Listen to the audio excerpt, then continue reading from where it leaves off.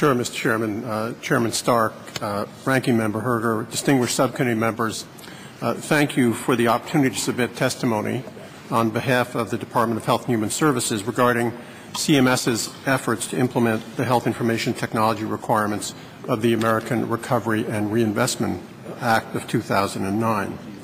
In my role as National Coordinator for Health Information Technology, I have the privilege of being part of a transformative change in healthcare that will help to extend the benefits of health information technology to all Americans.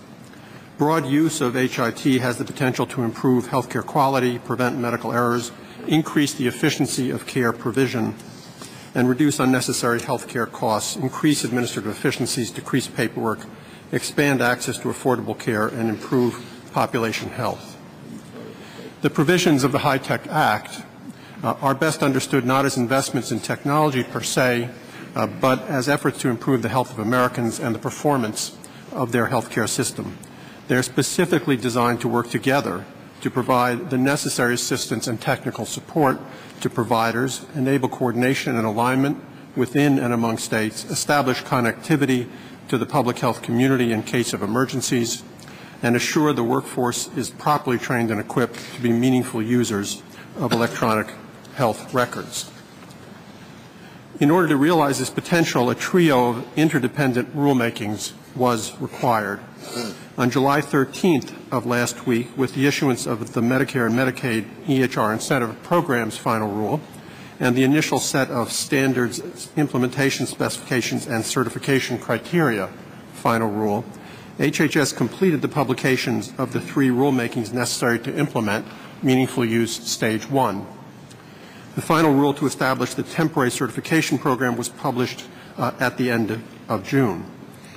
The finalization of these rules caps a 17-month effort, which included the input and recommendations from the Health IT Policy and Standards Committees, as well as over 2,000 public comments from stakeholders across the healthcare system. My colleague from CMS addresses the final policies related to Meaningful Use Stage 1 in his testimony, so I'll limit my remarks to the two complementary rulemakings for which the Office of the National Coordinator is responsible. With respect to the Standards Implementation Specification and Certification Criteria Final Rule, the Secretary completes with this rule the adoption of an initial set of standards, implementation specifications, and certification criteria to align such standards, implementation specifications, and certification criteria with final Meaningful Use Stage 1 objectives and measures. The adopted certification criteria establish the required capabilities and specify related standards and implementation specifications that certified EHR technology will need to include to, at a minimum, support the achievement of Meaningful Use Stage 1.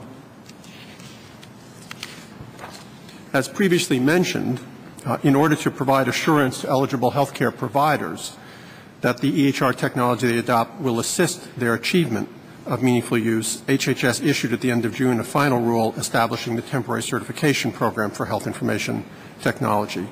This will be administered by authorized testing and certification bodies, which will be established by the Office of the National Coordinator. We intend to publish a final rule for a permanent certification program this fall. We expect the permanent certification program will be fully operational sometime in early 2013. I'm highly encouraged by the strong interest shown thus far in the certification process. We've already received 27 requests for applications and have received 6 applications within a few weeks of making the application process available. In addition to the rulemaking process, we have put in place a number of other programs that are designed to assist providers with becoming meaningful users. These include state health information exchange cooperative agreement programs, a health IT workforce training program, a health information exchange, health information technology extension program that is meant to assist providers specifically with attaining meaningful use. RECs, regional extension centers, will provide outreach and support services to at least 100,000 priority primary care providers within 2 years. The HITECH Act provides for an unprecedented amount of funding to improve quality and efficiency of health care through HIT, and its historic investment will undoubtedly help transition our current antiquated paper-dominated health care system into a high-performing 21st century health care system. Thank you, Mr. Chairman.